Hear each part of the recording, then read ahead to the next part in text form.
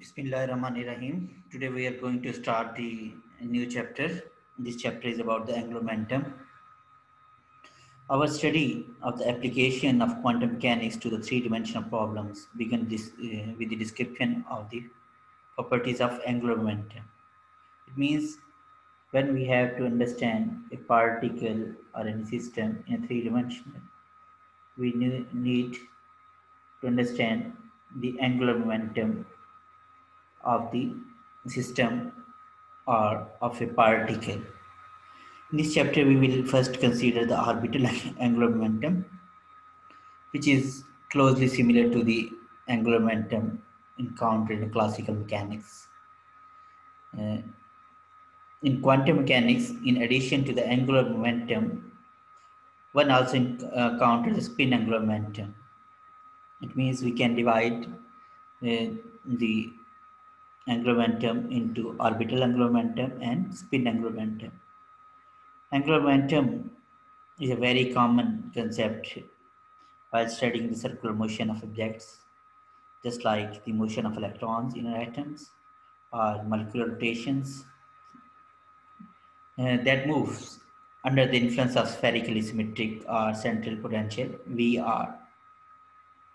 Here we will examine the general formalism of our orbital angular momentum. The Cartesian component of angular momentum obeys a set of commutation relations, which um, were later on employed as a defining the relations of for the angular momentum.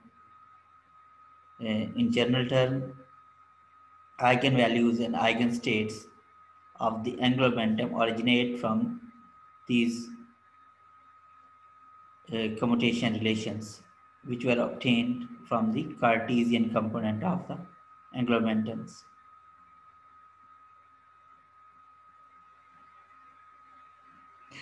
First, we discuss about the linear momentum. Linear momentum is just like P is equal to mv. This is a well-known equation. We have read this equation in basic um, classes, and similarly, you are already aware of these units of the linear momentum. This is a unit of mass, and this velocity in meter per second. Orbital angular momentum can be defined in this way. Capital L is just cross product of R and P. Here R is a radius vector from this origin to this point where the mass is, and P is indicating the linear momentum.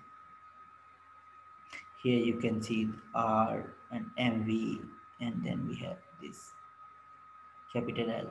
This is just angular momentum. And vector form L is equal to R plus P or RP sine theta. If theta is 90, then RP or MVR. And when Cartesian coordinate orbital angular momentum can be defined as here L is equal to R cross P, and P is just, you are already aware of this operator, minus iota h bar del, and then it can be R cross del, and R is in Cartesian coordinate xi plus yj plus zk, and P is equal to pxi pyj plus pzk. And if you solve this capital L, here the simple mathematics, I, j, k, x, y, z for the position, p, x, p, y, p, z for the momentum. Then we have a three component for this orbital angular momentum Lx. Just solve multiplying these things. Ly and Lz.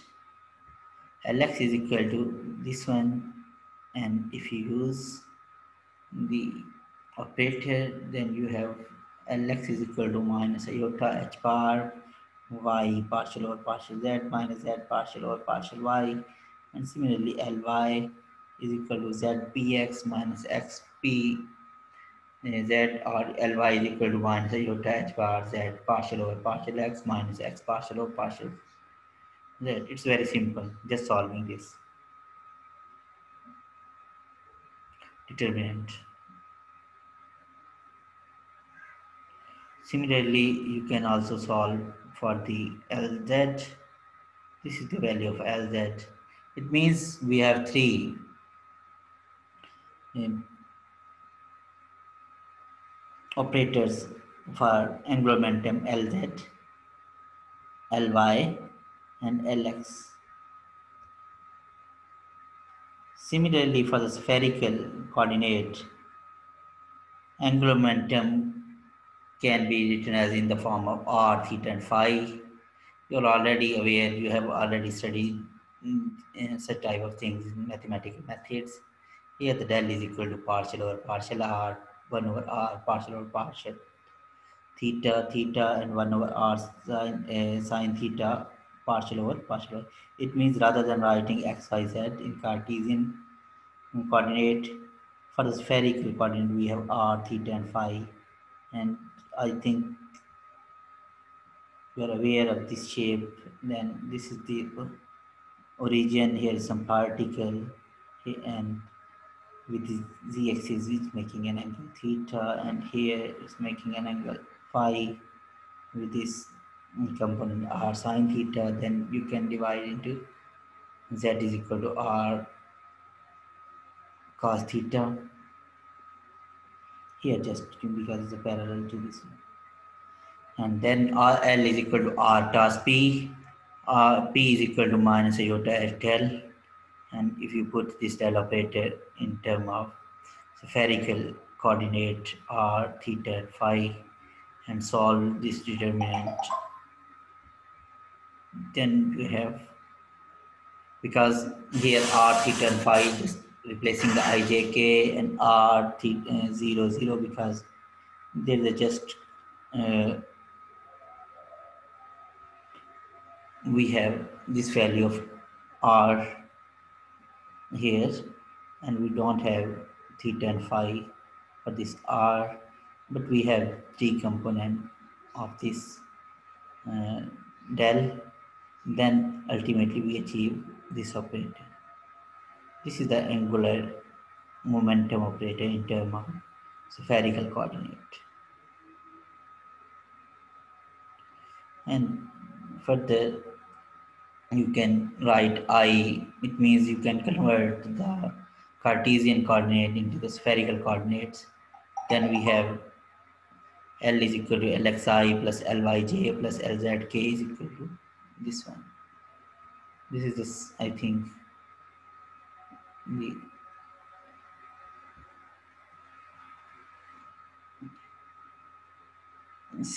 same value which we have obtained here. This is the just angular momentum in terms of spherical coordinates.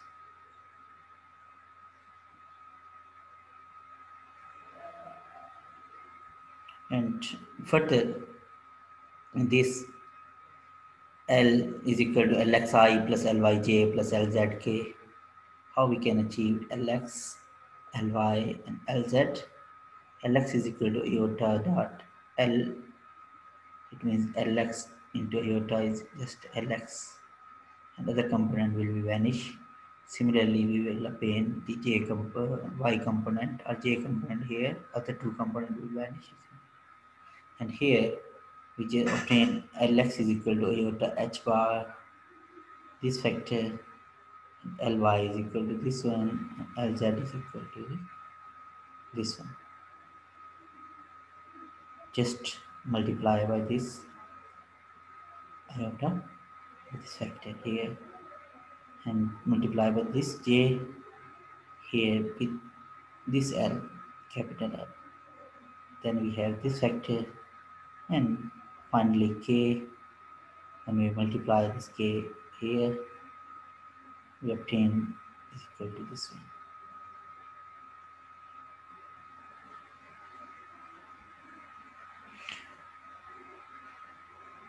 And here L square is equal to Lx square plus Ly square and Lz square. These are standard equations. You can check yourself by using just a simple multiplication. Just here, because these are the unit vector r dot r1 theta dot theta and other will be equal to the 0 when you multiply with this vector.